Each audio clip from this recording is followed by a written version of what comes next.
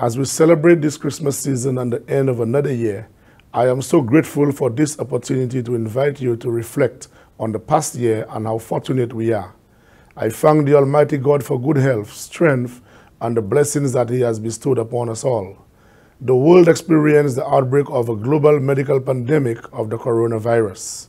With the statistical daily effects of the coronavirus, none of us knew where we would be today.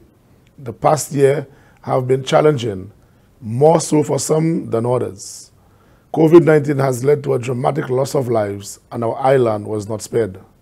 We are still experiencing the devastation and ramifications of the global economy, which have affected our progression as a country, as we don't exist in a vacuum.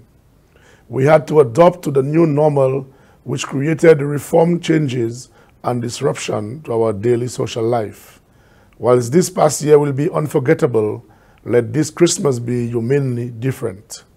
Perhaps it can be the best year to practice the true meaning of the season. It provides the perfect opportunity to demonstrate many acts of volunteerism, compassion, and kindness in being our brother's keeper. I am certain that this year showed and reminded us of the things that are really important. I was pleased with the way we reached out to each other during the core of the pandemic, especially when this country was on shutdown.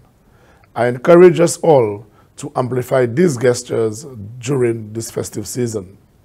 Our traditional ways to spread cheer may be altered, but the true spirit of Christmas, of giving and sharing, must never be diminished. The season beckons of us to keep reaching out to help those who are less privileged, the elderly, the vulnerable, and the homebound.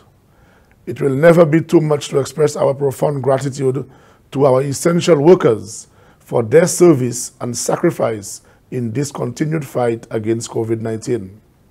The Chief Medical Officer and staff, the medical staff at the Soufrière Hospital and Health Centers, the police and fire officers at the Soufrière stations, and other essential public service providers. Our prayers are with all those battling illness, especially the overwhelming virus of COVID-19. We remember those we have lost this past year. For me personally, I remember the sudden passing of my best friend, King Nigel Mansell Mondesi, and all of my other constituents who have passed on. We pray that their souls rest in perpetual peace. As we celebrate the season, I am fortified, as I have done for the past 4 years, to share this message of hope, joy, and anticipation for the new year. To my people of Soufrière Font Saint-Jacques, I will forever be grateful for your trust and confidence in me. I thank you for your prayers that strengthen and give me courage daily as I represent your interest. We are a resilient people.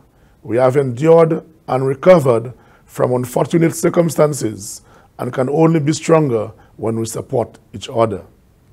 Let us remain focused in realizing our vision in making Soufrière Font Saint-Jacques the jewel of St. Lucia and the Eden of the Caribbean. Despite the unprecedented challenges we've all faced for the past year, we are grateful for the continued progress we have been able to achieve. Though suppressed, we recorded significant progress to several parts of the constituency during the past year. We are pressing with the rehabilitation of the Soufrière Stadium, with the turf and track installation complete, the commencement and ongoing reconstruction of New Development Road Network, and many other projects and programs implemented in the past year. As we look forward to the upcoming new year with great anticipation and confidence, I am pleased to announce of immediate upcoming initiatives. The construction of the Palmis vending facility to foster local economic development, commencement of Old Trafford Phase 2 project, the Esperance Road Diamond Road construction, the Zeno Road rehabilitation, the Boisden Belfort Road rehabilitation, the installation of lights and washroom at Fort Saint-Jacques Plainfield, the construction of the Ruby Cricket Ground, and many other initiatives throughout the length and breadth of the constituency.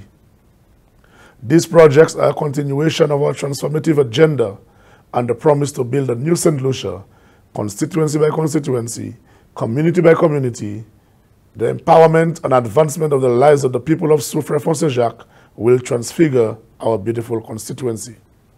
I join my constituents in thanking the government of St. Lucia for their respective departments and personnel, my cabinet colleagues, fellow parliamentarians, partnering agencies, and friendly governments for your considerations in the past and look favorable to our satisfying relationship in the future. Your contributions are incalculable. I take this opportunity to thank everyone for the service to the development of the constituency. Your service, partnership, and interventions have positively impacted the people of Soufrière Fond Saint-Jacques. To the management and staff at the Department of Physical Planning, I thank you all for your dedication and service to the public and national development. As we move into 2021, it is my wish that we continue in the spirit of hope and optimism. Our nation has made significant progress under this administration. I encourage everyone to remain united with my government to keep our nation on a sustainable path. Let us all remain resolute and united as a people bonded in love. I am hopeful the experiences of the past years will bring us all closer together. Let us find safe ways to celebrate this season. Please practice patience and awareness and adhere to the protocols to limit the spread of COVID-19. My family and I wish you both here and abroad blessings of good health, happiness, and prosperity throughout this coming year. Merry Christmas, and we look forward to a happy and brighter year ahead. I thank you.